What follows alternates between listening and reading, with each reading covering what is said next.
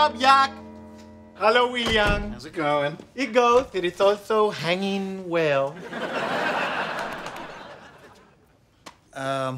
Awful what happened to Ruth Bader Ginsburg, huh? Yes, you know, I had her on a flight back from Brazil. She was very tiny.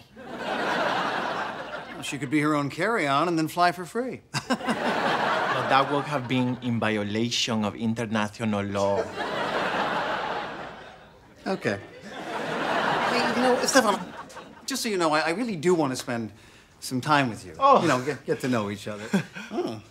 Hello, tricep. Okay, hush puppy. Let's go to brunch. Something strange just happened. Will was very sweet to me. He touched my tricep.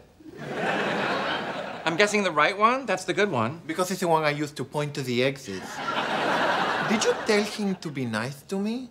Because I specifically asked you not to do that. That would be humiliating. In my village, there is a clown who performs in the square. People pretend to like Bobo, but everybody laughs at him behind his back, which is the worst possible thing for a clown. Don't make me the clown in the square. Oh, Estefan, I did nothing wrong. Well, then, there is only one possibility. We were alone together, so he could show his true feelings. I think Will has a crush on me. That's ridiculous. Will doesn't have a crush on you. You're not a woman with no boundaries. Well, it's either that or you lied to me. Oh my God, Will has a crush on you. Okay, listen to me. Estefan's right behind me, so no time for questions. You have a crush on him. It explains why you've been such an ice queen.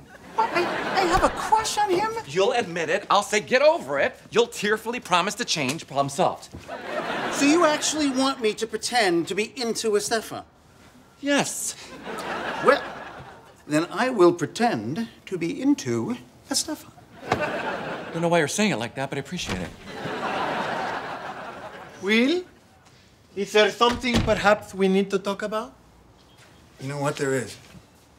I'm embarrassed to say this in front of Jack, but I have feelings for you. Oh, I always wonder why there was a painting of me on the wall. Yes, and I know there's nothing I can do about it. I just have to learn to live in a constant state of tortured, unexpressed longing. Yeah, that's pretty sad. Let's go. Or is there a way to diffuse the tension? To quench the desire? There is not. Jack, this is your best friend. How do we deal with Will's unfulfilled desire? He'll do what he always does with his unfulfilled desire. Go to his room and Google pictures of Barack Obama windsurfing. That won't work this time. I think the only way to deal with these feelings is for me to share a passionate kiss with Estefan. For who to kiss how with this? That what? Yes, this makes perfect sense. Sexual tension will always exist in the prelude to a kiss. Once you have the kiss, it is gone. Yes. It's like when you're at Panda Express and it all smells so good and you just want everything, and then after one bite, you never, ever want that taste in your mouth again. So in order for Will to release me, he must have me in his mouth once. It's beautifully said. No bueno, senoritas. I'm not gonna stand here and watch you two kiss. You're right. You're right. That would be super inappropriate. Exactly. Let's go to my bedroom where Jack can't see and has to fill in the details with his imagination. If that is the only way to save my marriage. Stop it! I lied, okay? I lied. Will doesn't have feelings for you. I did ask him to be nice and the whole thing blew up. You lied to me? Jack, this is exactly what I asked you not to do.